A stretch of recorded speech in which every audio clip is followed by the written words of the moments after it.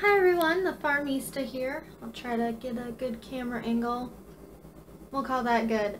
Okay, so I feel like I'm jumping the gun a bit because I haven't done an introduction video yet, and also I am recording this on my cell phone, so please bear with the shaky camera.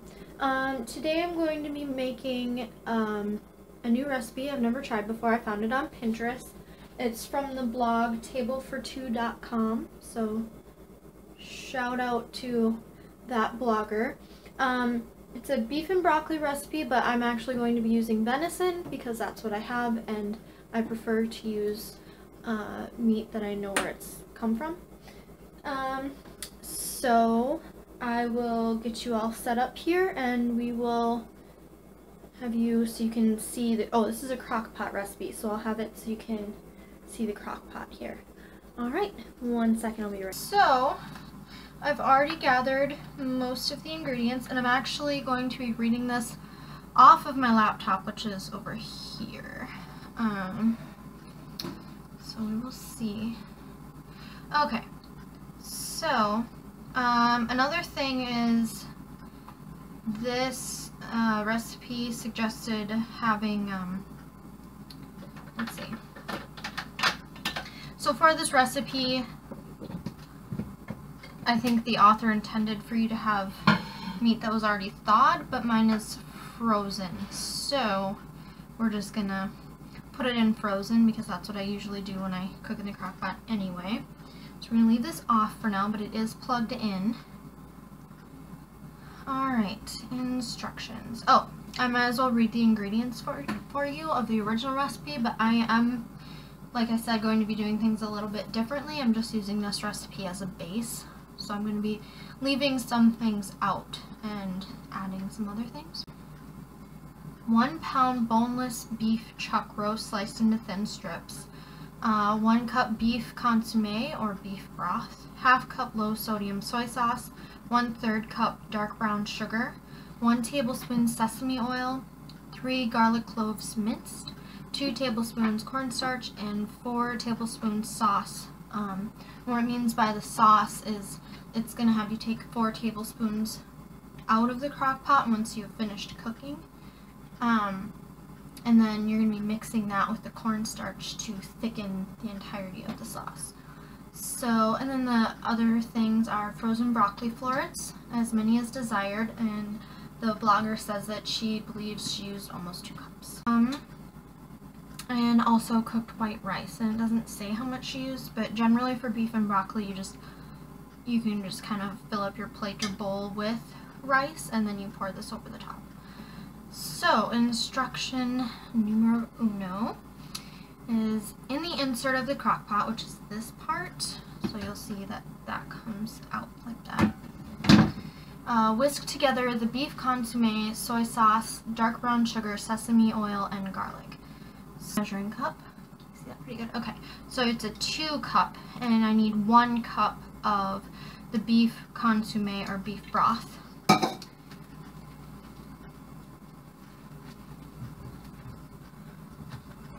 I do have it, I swear. Oh, it's right there. I put it right in front of my face. Okay, so I'm just going with the El Cheapo. Oh, I shouldn't really say that. I guess I could get in trouble. I don't remember that this is backwards of me. Okay, so beef broth from Walmart.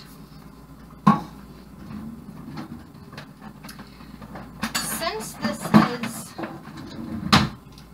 a liquid, you know what, I'm gonna move this lid out of my way so I have more room. There we go.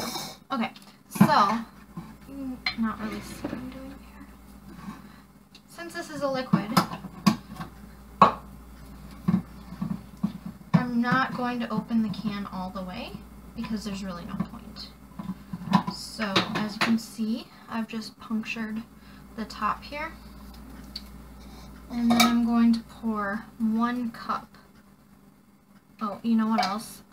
Here's a pro tip, is that you need to puncture both sides to let in airflow. There we go.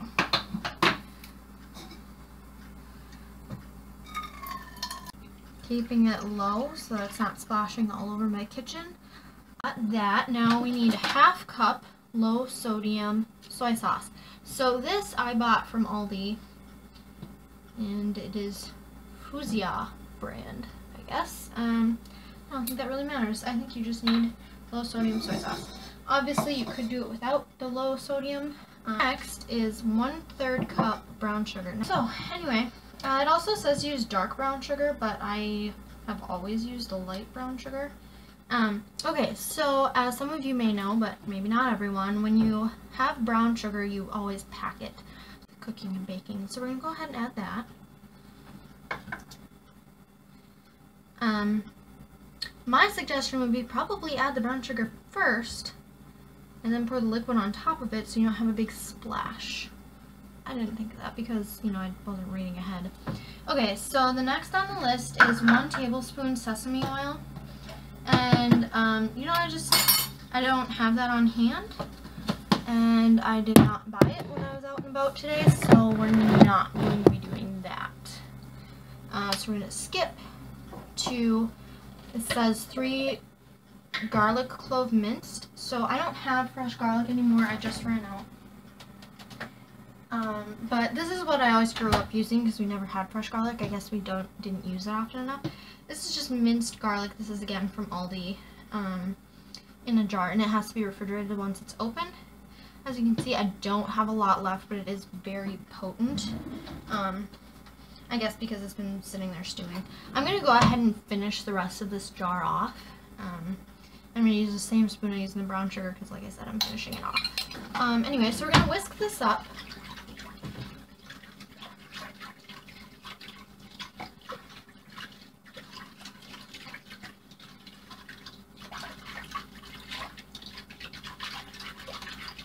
And you know what, everybody?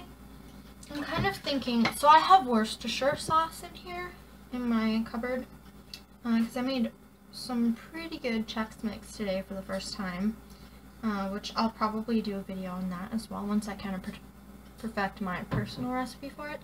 So I have Worcestershire sauce, and I just recently moved, and so my stuff is everywhere, and somehow I think I managed to leave behind my tablespoon, which is really sad. So I have a 1/2 tablespoon here, and I'm going to put in 4 of these, which will be the equivalent of 2 tablespoons, so 1/2 of the called for sesame seed oil. Like I said, I have never tried this before, so I will definitely have to get back to you. I also smell everything when I'm cooking. Most of the time what I do is I don't so much cook with recipes as just go by taste. So at some point I will probably also post a video of when I do a venison roast, which obviously, like I said, I use venison most of the time instead of beef, just because that's what I have on hand right now. Once I go home for Thanksgiving, I will be able to pick up some of my grandpa's grass-fed beef, and so then obviously I will have some of that and not just the venison, and so maybe you'll be a little more comfortable with my beef recipes. So anyway, so that smells pretty oriental to me. One thing I'm going to do is add just a dash of ginger, because whenever I make my stir-fry sauce, which I guess I can, so as you can see, it's just a light sprinkle in there. And then I'm going to whisk that up as well. When I make stir-fry, I'll always add ginger. So I'm going to add it to this as well. Okay, so I have venison from 2015. So hunting season in Wisconsin is right around Thanksgiving. It's the weekend before and then the weekend after. So it's a 7-day season. Anyway, this is frozen, but I'm just going to gently try not to make a splash here. put that in there. So I tried a new packaging technique this year, and as you can see, it's not ideal because there is some condensation in there that froze, and there's no ice in there. That is not freezer burn, so it's not necessarily a problem. That's just the moisture that froze. It's not freezer burn. Nonetheless, I generally I think I would double bag instead of just single bagging with a freezer bag, but like I said, I was trying something different. So I'm gonna cook it in 4 hours instead of 6, as I said. And this bag, I have this Great Value frozen broccoli florets. And it's actually less than 2 cups. It's only 14 ounces. But if I decide it's not enough, I do have fresh broccoli in the refrigerator that I can cook a little bit faster than this. So I would probably kind of saute that in a pan with some butter if I decide that we need more broccoli, although I think that really we're more interested in the venison. So I'm going to pop that in there right along with the meat, just to make sure that it gets really tender.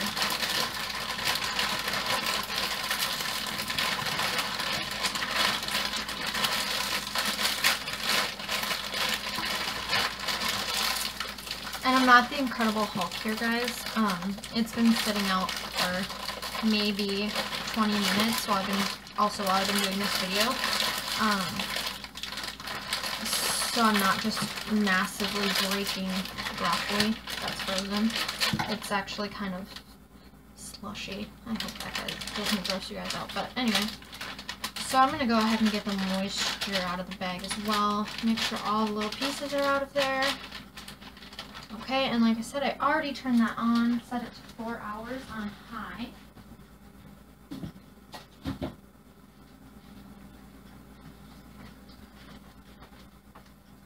And I'm gonna push those down a little bit. So I'm gonna be coming back in maybe an hour, and I'll kind of stir things around a bit because it is stew meat, so it will be like little chunks, kind of like that. But obviously it's all frozen together, and I don't want that. I want it to all get in the juice. So in about an hour, I'll be coming back and stirring that to break it up a bit. Ideally, you guys, just use the fresh stuff. I think you can even get beef roast in little strips, or for sure pork loin pieces at a butcher shop or a marketplace or Walmart if you wish.